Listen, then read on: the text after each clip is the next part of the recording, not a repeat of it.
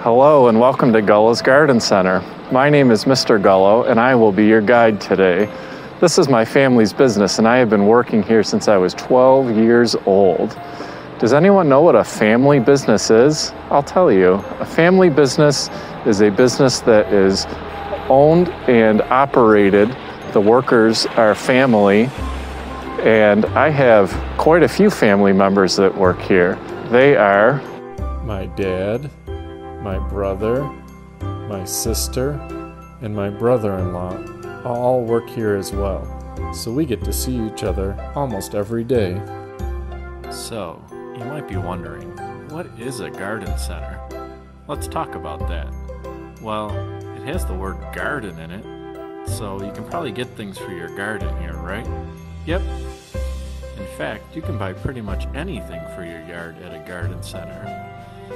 You can buy trees, flowers, shrubs, mulch, pottery, fertilizer, houseplants, vegetable plants and seeds, decor for your yard, bird feeders, fountains, furniture, and yes, even buffaloes.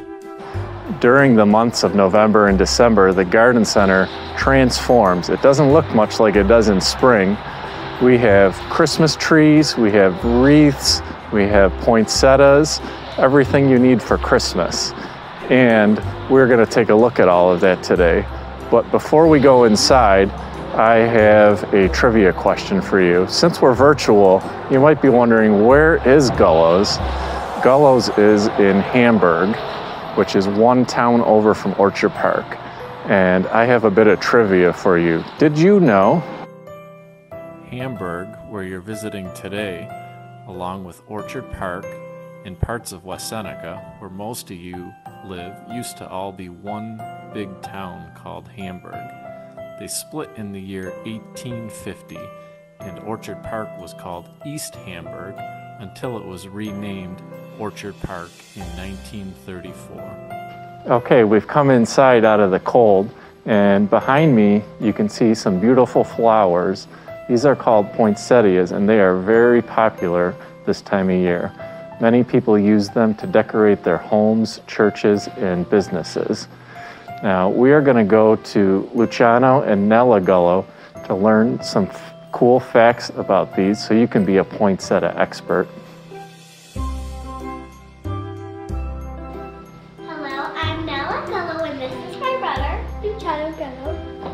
And we're going to teach you about poinsettias today. You see here there's white, red, and pink. And these were these are the leaves. These are actually the leaves, not the flowers. Yeah. Can you zoom in a little? These are flowers. And remember, these aren't the leaves. I mean, they are the leaves. In fact, you might want to know that they grow in Mexico and Central America.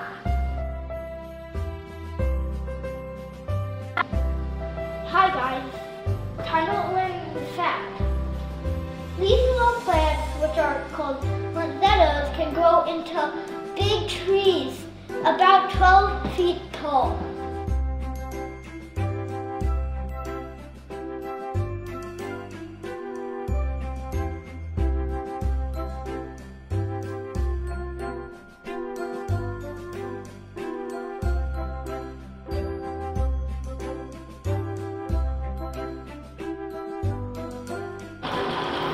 All right, we are out in the trees now. Who's ready to take a look at some Christmas trees?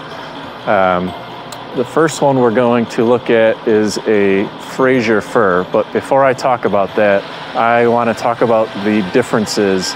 You notice that these trees, even though it's December, still have their needles. You might have noticed in your yard, there's a lot of trees that lost all their leaves. So there are two different types of trees. There are deciduous, those are the trees that lose their leaves, and there are evergreens, like the Fraser fir, which hold their needles year-round. This is my favorite tree, actually. My family puts one up every year. Thing I like about it is, if you look underneath, you can see the needles they kind of have a little bit of a bluish hue to them, and the branches are really strong for heavy ornaments. These trees come from North Carolina. Quiz time. Does anyone know where North Carolina is? Let's take a look at the map. Is it the red state, the orange state, the yellow state, the blue state, or the green state? I'll give you a hint. These trees come from where their natural habitat is, which is the southern Appalachian Mountains. Okay, if you guessed orange state, you're correct. Okay, the next tree we're going to look at is the Douglas fir right here.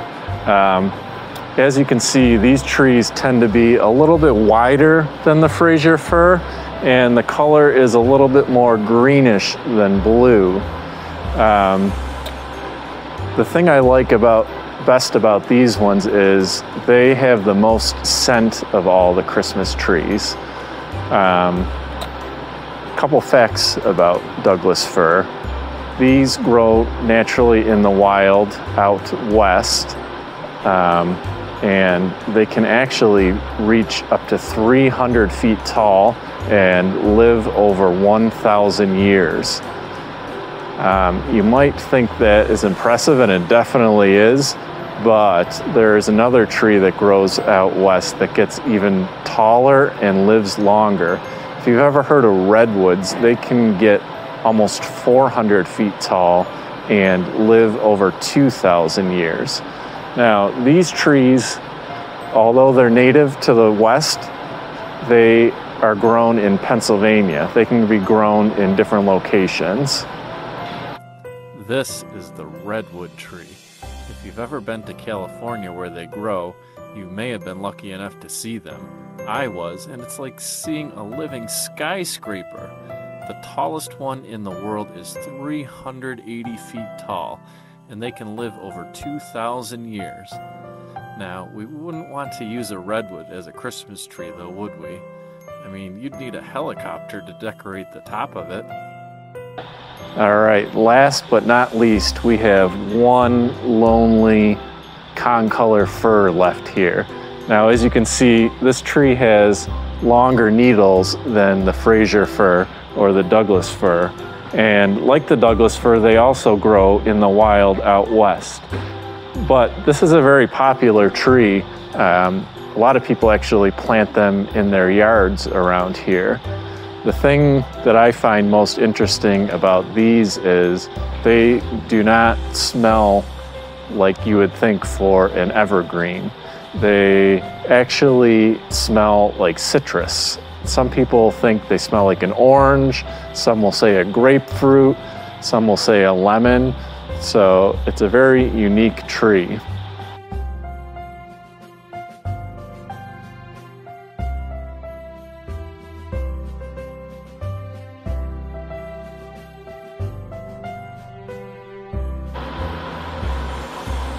Okay, I think I found a good tree here for us to cut down and take home. It's a nice full Fraser fir, probably about 7.5 feet tall. Before I cut it down though, I want you to all guess how old this tree is. Do you think it's 3 years old, 20, 100? We are gonna go to Luciano Gullo, and he is going to tell us how to find out exactly how old this tree is. Now, I'm gonna need you to get your stump pieces out and follow along. Luciano, how old is that tree? Count the rings. 1, 2, 3, 4, 5, 6, 7, 8, 9, 10. Is this tree 10 years old? Yeah. Okay, does everyone have their guesses in? Let's cut this down and see.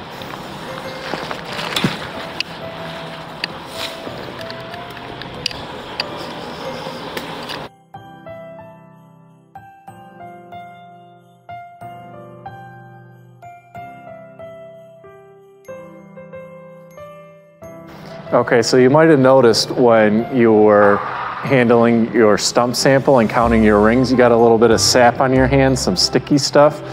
That actually blocks the tree from taking in water. So what we're gonna do is actually put a fresh cut on this with the saw, and then we will count the rings and see how old this tree is.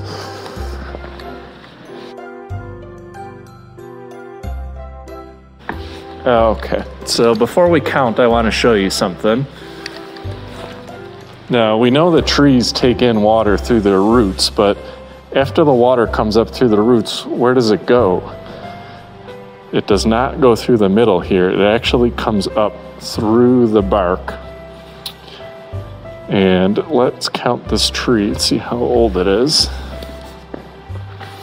We have 1, 2, 3, 4, 5, 6, 7, 8.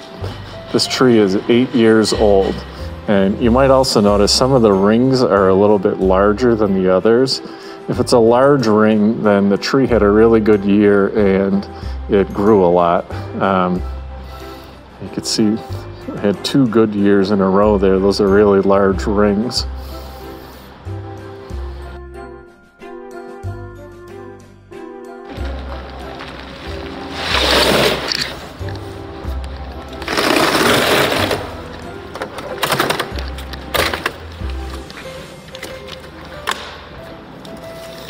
Okay, we have the tree all baled up, and now all we got to do is tie it to the car roof and bring it home. I found this baler has many uses. It's also good for tying up kids. Just don't put them on the roof of your car with the tree, okay? Okay, we have our tree all loaded up and ready to go home to decorate. Now, I know some of you might be thinking, isn't it bad to cut down trees? I mean, trees are good for the environment.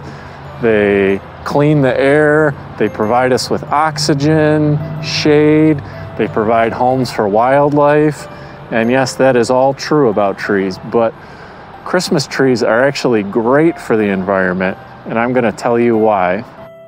For every tree cut down on a Christmas tree farm, a new sapling, the word for a baby tree, is immediately planted in its place. Instead of cutting down trees and clearing the land to build things, Christmas tree farms have hundreds or even thousands of acres of trees cleaning our air and producing oxygen for us to breathe, providing shade and homes for wildlife.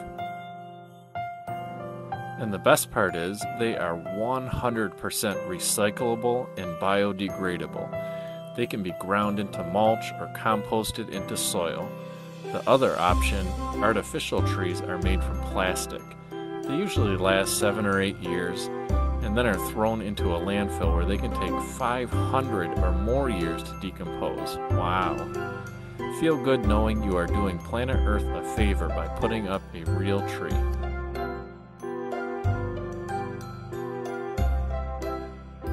Hello everyone, we have a book about snowmen. Have any of you ever built a snowman?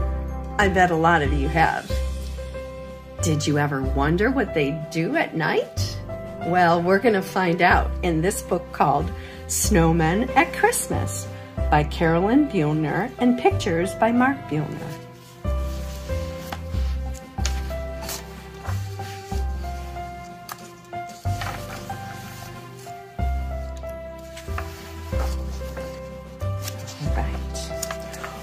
On Christmas Eve, I made a snowman. Very round and jolly. I dressed him up in red and green and trimmed his hat with holly. I saw his arms were trembling as if he couldn't wait. It made me start to wonder, how do snowmen celebrate? I think that while I'm snug in bed, dreaming of Christmas treats, The merry snowmen slip away and hurry through the streets. They glide down snowy avenues with lamplights all aglow, the sleeping city blanketed in freshly fallen snow. They pass by toy shop windows framed with twinkling lights, pausing for a peek or two at holiday delights. The snowmen gather from everywhere around for a Christmas party in the center of town. Waving to each other, they call out cheery greetings, all their friends and family so happy to be meeting. A few merry snowmen start trimming the square. Soon holly and icicles are strung everywhere. And then, reaching high for everyone to see, they hang balls of snow on the big Christmas tree. The snow children play freeze tag or red rover, or climb in a stack till they wobble right over. The mothers lay out all kinds of cold treats, ice cream and snow cones and dainty iced sweets. Then the dance begins to the tune of a fiddle. All the snowmen line up and sashay down the middle. Someone says, "Hush! Could that be a jingle?" Then over the hill glides the snowman, Kris Kringle. He opens his sack with a jolly ho-ho and pulls out their presents, each made out of snow. Santa sips his cocoa, the reindeer romp and play, and then, with a whistle, they're off on their way. Such fun snowmen have, but there's still one more thing. With hearts full of joy, they hold hands and they sing. While the fiddler plays and sweet silver bells ring, they sing songs about snow and the birth of a king. The children are sleepy, the grown-ups are yawning. The snowmen go home just as Christmas is dawning. They're all back in their places when Christmas Day starts, but these folks made of snow have a glow in their hearts. Their smiles are more tender, their eyes softly shine, as the snowmen dream dreams of their Christmas time. Merry Christmas! And that concludes our virtual field trip. I hope you all enjoyed visiting Gullo's Garden Center and learning something new today. I'm now going to answer any questions you have, and when we're done, you can decorate your ornament to bring home to hang on your tree.